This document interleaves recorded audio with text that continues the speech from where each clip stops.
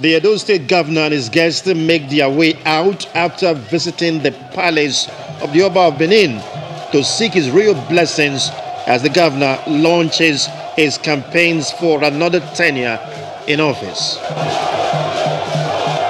All seems to be going on well before trouble broke out. There is no quarrel, maybe. Things thereafter spiraled out of control.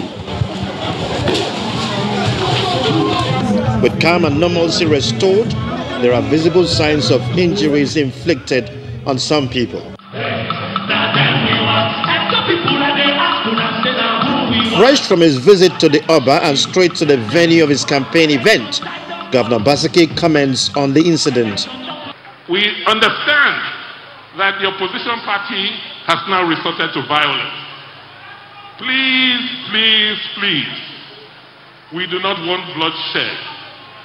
A billionaire, one of their billionaire people hired a lot of thugs today around the Oba's palace. And I hear they are busy destroying cars with PDP flags.